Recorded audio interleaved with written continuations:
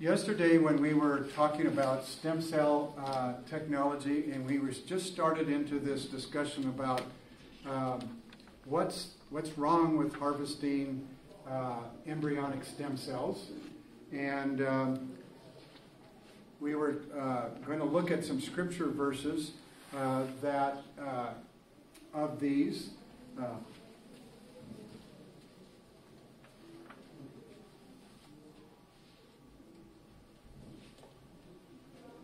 So I think we already looked at Psalm 139, 13 through 16.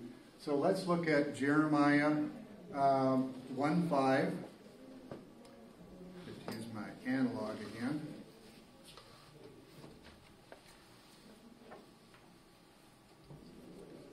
And it says that, "Behold, I formed you in the womb." This is God talking to Jeremiah. And he says, "Before I formed you in the womb, I knew you. Before you were born, I set you apart. I appointed you as a prophet to the nations." So even before you were completely formed in the womb, God already knew who you were. In other words, in his mind, you were just as real as you are right now, even though you weren't completely formed. He didn't see you as different than you are right now. You're still the same you that you were when you were still forming inside your mother's womb. The next one is Job 31:15. Not 15, yeah, 15. I did read that right. It says that, "Did not he who made me in the womb make them? Did not the same one form us both within our mothers?" Okay? So God makes us who he wants us to be in the womb. In other words, you are not an accident. You are, exactly like he wanted you to be. And as the previous verse talked about, God, when he was forming you, already knew what your purpose would be here on earth. Now, sometimes that takes us a little while to figure out, what is my purpose here? I just, as my pastor says, we're supposed to be more than converting oxygen into carbon dioxide. We have a job that's a little bit more than just that, taking oxygen and converting it into carbon dioxide for plants. Okay, we have a bigger purpose than that. And then we have Genesis 26 and 27. This is the one I'd like to spend a little bit more time talking about. I think you're familiar with this verse. Probably maybe even talked about in Bible class would be my guess, or Sunday school or wherever. And it says this. Then, this is after God had created all the animals, all the livestock, all kinds of living things. He says, "Then God said, let us make man in our image, in our likeness, and let them rule over the fish of the sea, the birds of the air, over the livestock, over all the earth, and over all the creatures that move along the earth." So God created man in his own image. In the image of God, he created him. Male and female, he created them. So, first of all, when you read that verse, it says, "Let us." Who's the us? The Trinity. Yeah, the Trinity. God the Father, God the Son, and God the Holy Spirit. I mean, here's how I kind of picture it. God's the master planner. As we read in the other parts of the Bible, the actual creator is Jesus. And who was his assistant?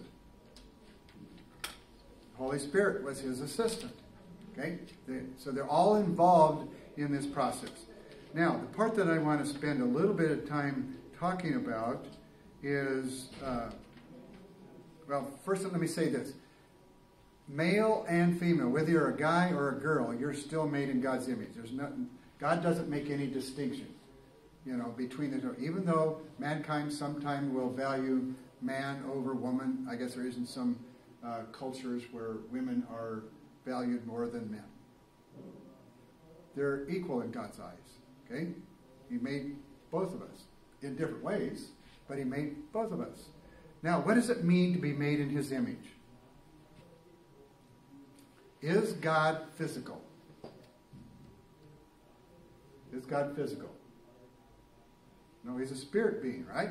So it obviously has nothing to do with how you look. Okay? None of us look like God because he's a spirit.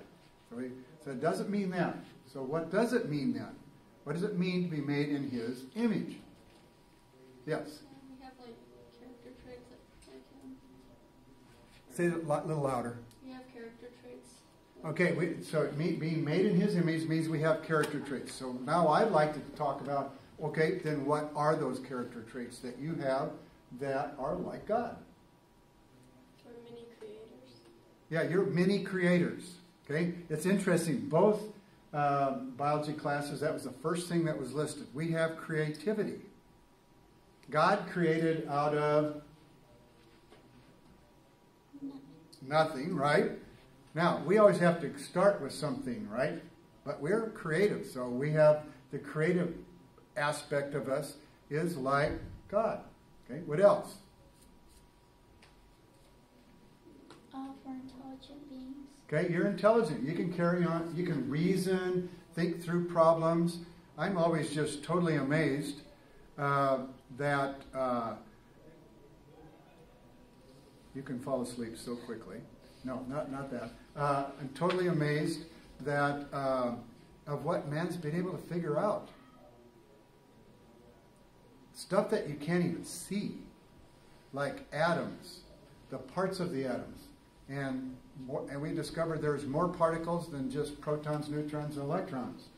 How could man be able to figure all that? Why? Because God gave us the intelligence to be able to figure these things out without him having to tell us the answer.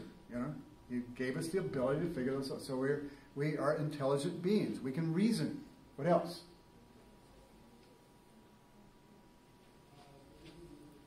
How else are you like God? We can distinguish between good and evil. Okay, to distinguish between good and evil.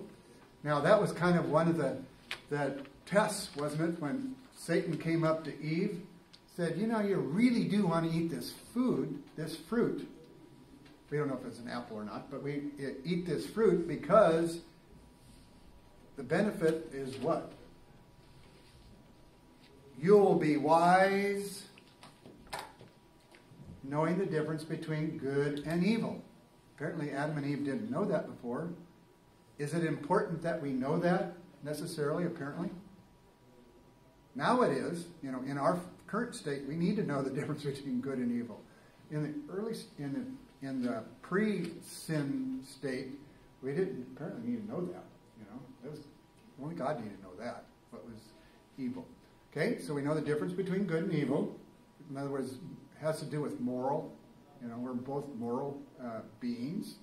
He's always good, and we just aren't always good. We can only rely on God's goodness to be able to get to heaven. It's not our goodness. What else?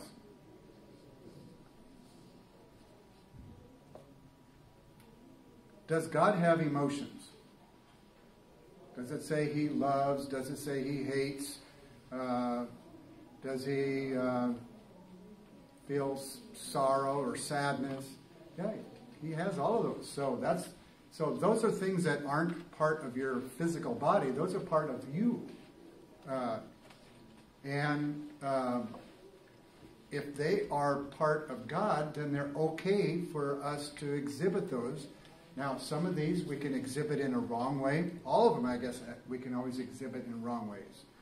Last night in our small group, one of the verses was, be angry, but yet don't sin. In other words, anger is a good thing. What anger tells you should be telling you something's not right. Something's not right. That's the way God made us. We to identify something's not right. If something makes you angry, you know something's not right. Now, you can act on that anger in a wrong way, and that's what the Bible was telling us in that verse, is, you know, yet don't sin. In other words, don't let it be something that causes you to sin. But being angry is okay. You know, it also says how long should you be angry. How long can you be angry? It says. Until the sun sets. Now, in other words, by the end of the day, you need to get over it. Okay, you need to get over it. Figure out how to resolve it. You know, but anger is a way. It just God's emotion within us telling us something's not right. It's not wrong to be, you know. And love, you can also love in a wrong way, right? You know. So these are emotions that God has. Now there's more that we could go into, but you know, those are some things. When God makes us in His image, these are the things that it's talking about, being made in His image. Okay, now let's go on and talk about maybe a more beneficial or where we don't see anything in Scripture saying this is wrong. And this would be somatic stem cells, where we take some of your cells. Let's say you're suffering from a certain disease, and we take some somatic stem cells, and we use them to kind of heal our own disease. Now, these cells came from you, so since they came from you, and we put them back into you, your body will recognize, oh, those are mine, and it won't try to destroy them. If I took them from somebody else, I might have to give you some drugs to keep your body from trying to destroy the very thing I'm trying to help you with, you know. So, anti-rejection drugs, in other words.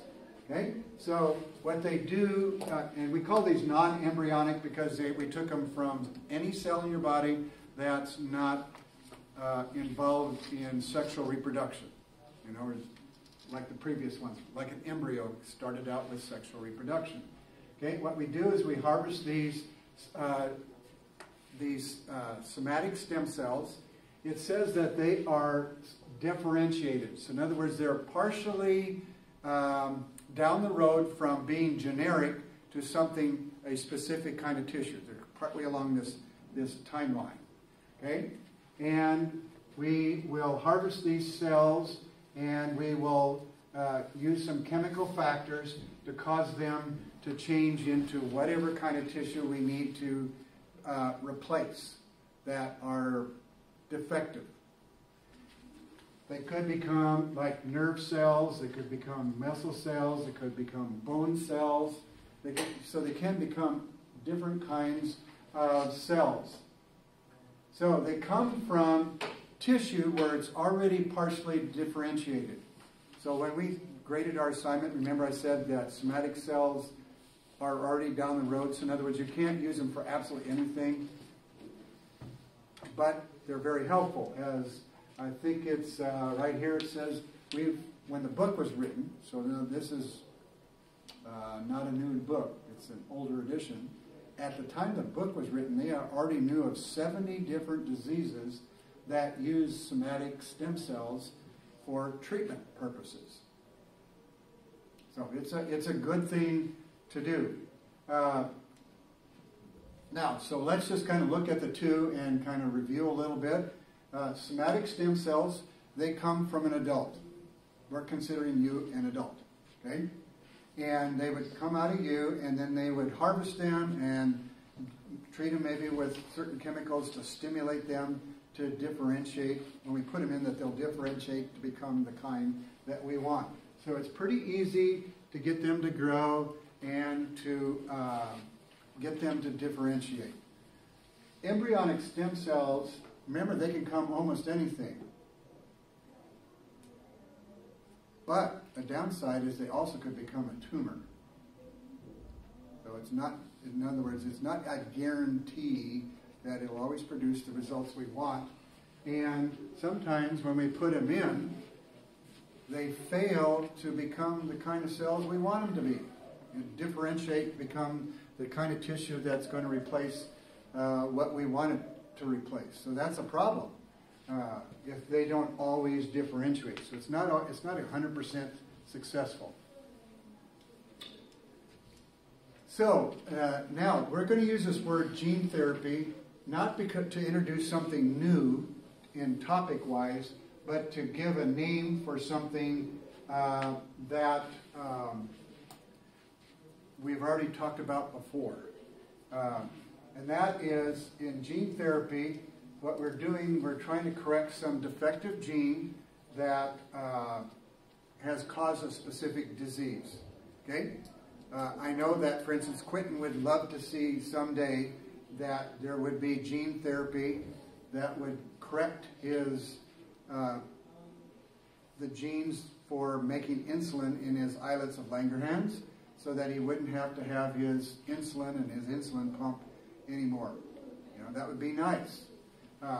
So what they do is they're going to have to take good genes that produce the desired thing. Then we may have to use something like a virus vector, remember we talked about that, that will take this piece of genetic information and put it into the cells that have the defective genes. So, you know, we talked about used the word recombinant DNA. I think it was yesterday or the day before. So what they often use for that is a virus, okay? Because that's what viruses do. They take their own genetic code and put it into a cell and get that cell to do what it wants it to. Instead of your cell making more cells of its own, it makes more viruses instead. I like to, as an analogy, it would see like during wartime, you have this factory that makes cars, you know, just making cars one after the other, and the enemy takes over and converts the code to making tanks. Okay? Enemy tanks.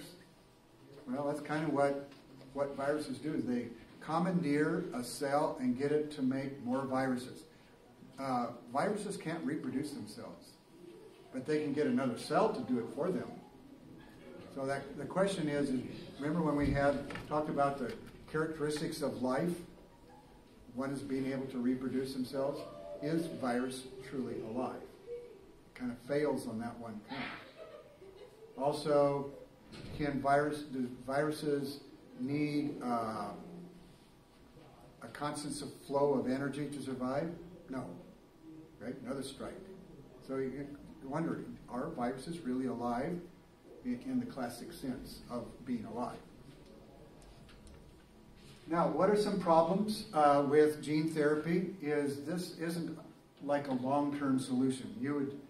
It could be at first if they did this kind of thing, let's say for Quentin, that maybe he'd have to have this done more than once. It's not good for the rest of his life, which I'm sure he'd want that.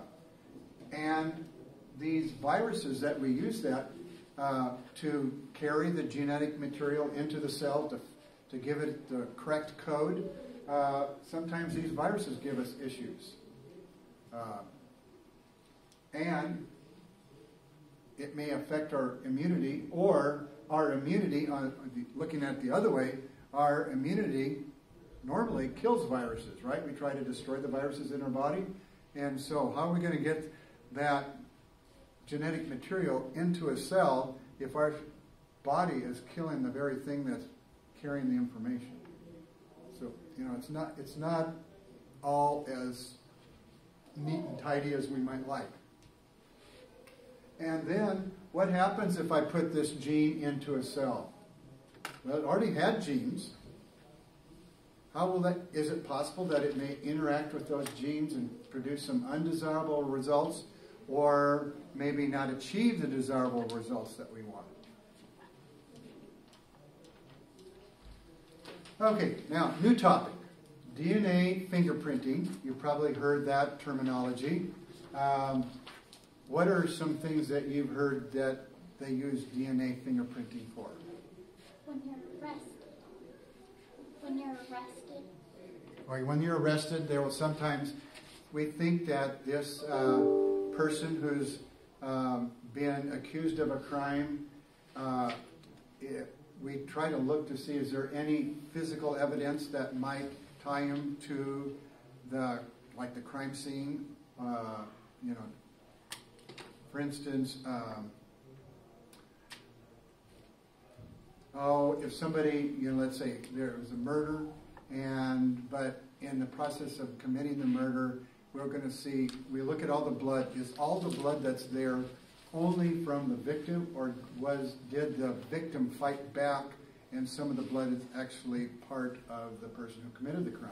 So we're going to analyze all this blood, and they'll all see if he's accused of a crime. We're going to check his DNA against the DNA that's in the blood that we found. If it matches up, then we can use that in court as one of the lines of evidence that this person was at least there when the crime was committed. You know, so that's one of the ways that we use that for in court cases. Another one would be in paternity cases. When I lived in Phoenix, as I would drive from school to home, I was surprised at how many different places you could actually have DNA testing done. And apparently there were a lot of people having children with multiple partners, and then sometimes you were trying to figure out who was the father so that they'd have to pay child support and stuff like that, you know. So it was complicated. So how do you prove that, you know? Especially if a woman has had multiple partners. And one of the ways is through DNA testing. Take DNA from the person who's being accused of being the, I don't know if that's the right word to use, accused of being the father, the biological father, and against the DNA of the child. So does the child have any DNA that's common with the father? So that would be for what we call paternity tests. You know, who's the father of this? So yeah, we can use that in many different ways. DNA testing, when it first came out, was not necessarily considered very reliable because we weren't sure how confident we could be in the answers we got. But it's now anymore. There's actually cases that maybe not as many now, but I know at first when DNA we were pretty confident in the results that it would give, that there would be these cold cases or cases where we weren't sure, and they would go back and compare the DNA stuff, you know, that they had collected back then, do DNA testing on it, and either clear somebody that, you know, this DNA we have here doesn't match the person who was accused. And some of them got released from prison because they're not guilty. But then in the process, it often, if it's somebody who's committed a crime, people tend to commit more crimes. And so, and when you get arrested, there's a good chance they'll take some of your DNA and keep it on record, on file from there on. And if it matches up, you know, there might be somebody, oh, this person's already in prison for this, and he's guilty of this crime. And, you know, so the DNA testing has shown to be quite reliable. It's also used in diagnosis. Remember we talked, I think, a little bit about in this class, where some women who have certain kinds of breast cancer, they've discovered they have a certain gene that seems to, if you have this gene, that your chances of developing breast cancer are more likely. And so I remember there was one on TV just in the last year where a mother first had cancer, and then I think it was like a year or two later, the daughter got breast cancer, and they tested both of them, found out they both had this gene. So then the sisters that did not have breast cancer immediately said, I want to be tested too, to find out how, and it turned out, I think in that case, that all the sisters had the same gene as well. So that doesn't mean that you're going to have breast cancer, but you need to be monitored very closely just to make sure that you're on top of that. Now, the last thing we want to talk about is genetically modified plants. So that's what GM stands for. Or you will find on food, they'll talk about GMO. You ever heard that? GMO, it stands for genetically modified organisms. Could be anything, plants, animals, whatever. And one of the things we've discovered about plants that we have, like genetically engineered to have certain traits is that those traits tend to be superior to the original plants that we started with.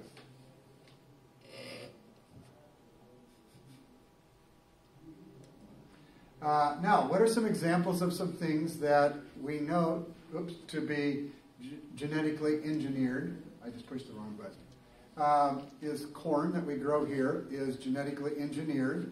And soybeans, they're both genetically engineered. They have qualities that we like. In other words, the kind of seed that they produce is the kinds that we like. And there is more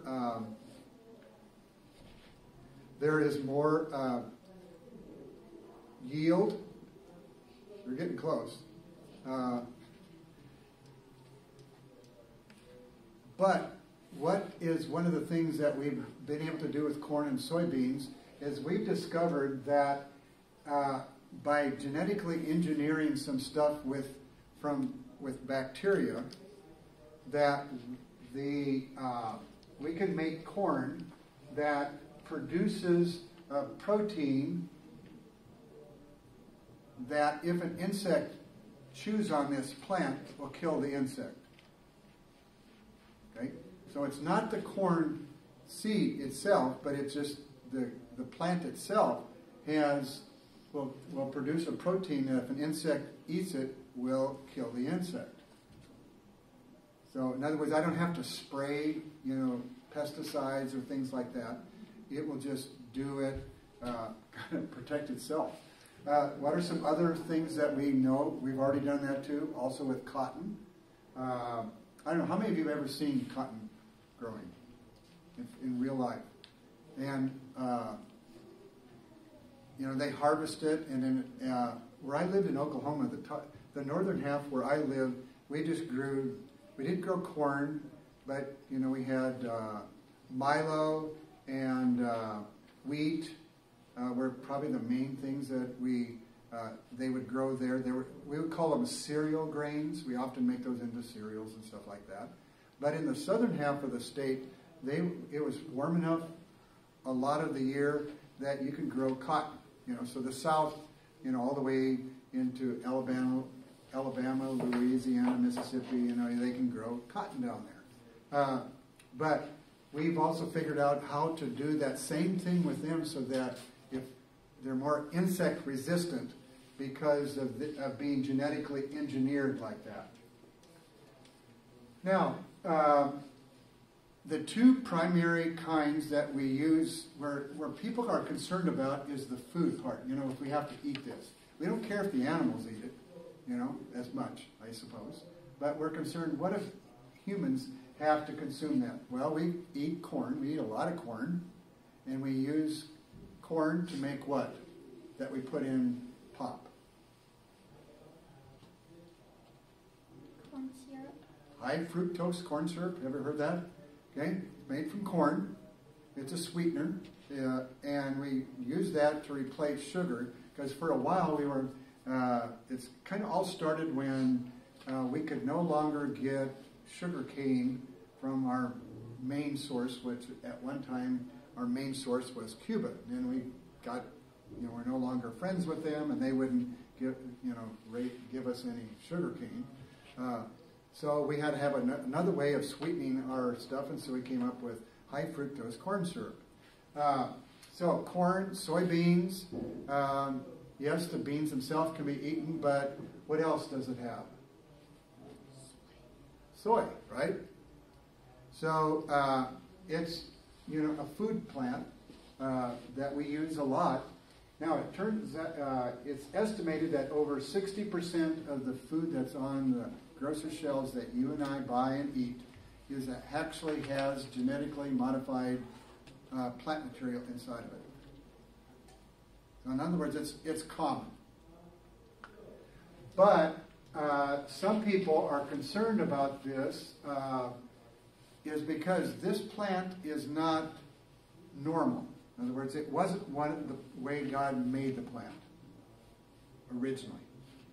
is that possible that that's not good for us to eat that kind of plant?